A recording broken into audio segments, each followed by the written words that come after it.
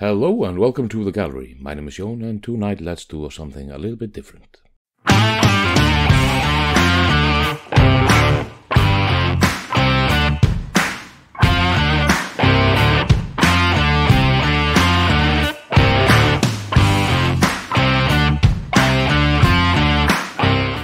We're not painting a model this time around. However, I'm going to a Halloween party tomorrow and I need a costume, so let's make a quick and simple mask. Now, I'm no novice to mask making. I've made many masks in my day, usually with paper mache and fabric and cloth and stuff like that. But now I'm just using cardboard, and I'm gonna do it in a fairly quick manner because, like I said, this is done all in one night, so I have to be really rather quick about it. I start by drawing a rough sketch of the parts I'm going to use one at a time on a piece of paper that I fold in half so I get some sort of symmetry going. And I am making a Dr. Doom mask, so I'm gonna be Dr. Victor Van Doom, and I just start with one piece, cut that out, put it on some cardboard, see if it looks about okay. Then I cut it from the cardboard, bend it a little bit how I want it to look.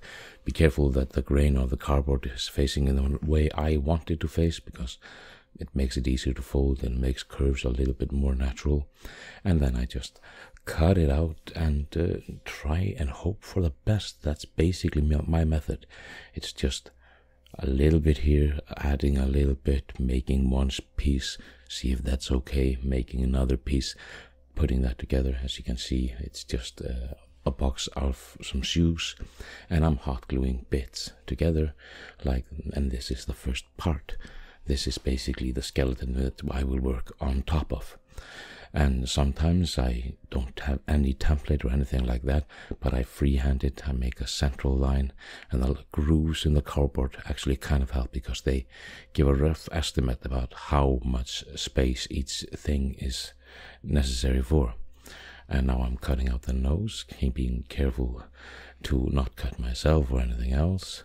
But the knife is a little bit dull, sadly, so it took a little bit of time to cut this thing. The nose is there, and I'm just going to place it down, hot glue on the inside.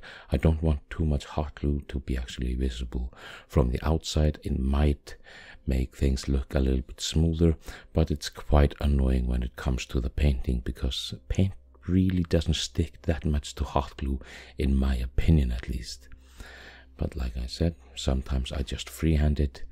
I have this little tool, and I can measure how much space I need for the eyes, for the bridge of the nose, between stuff.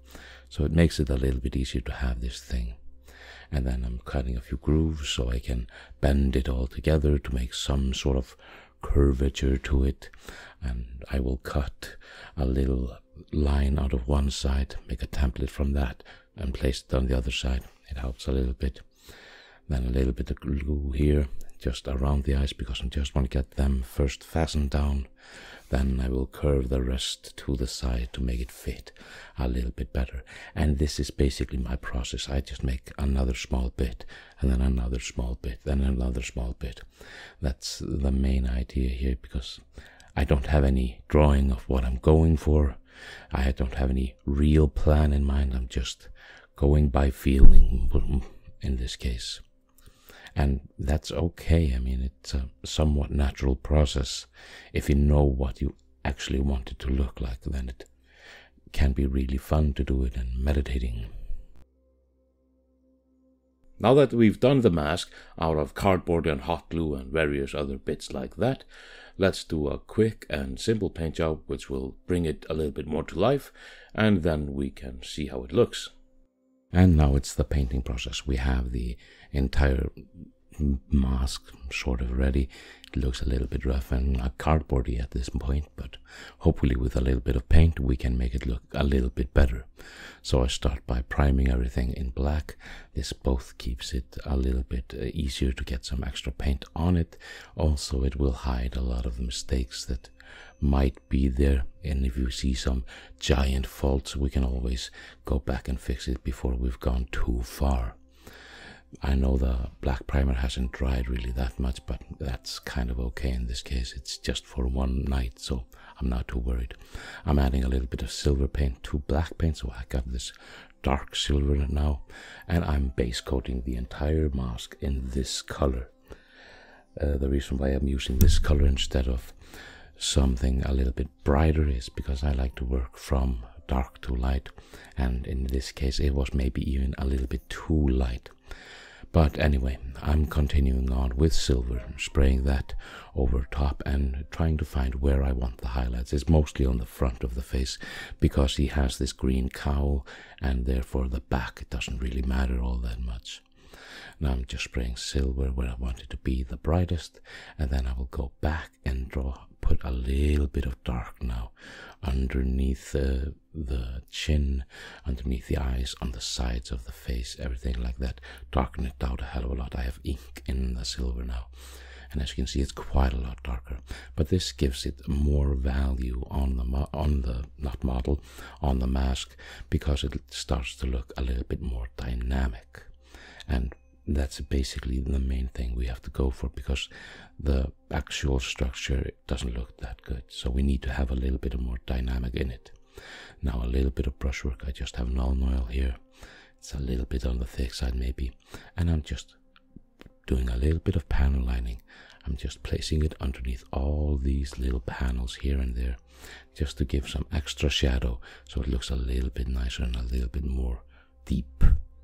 Now he's got a lot of rivets, and I didn't feel like making a hell of a lot of rivets out of milliput or green stuff or whatever.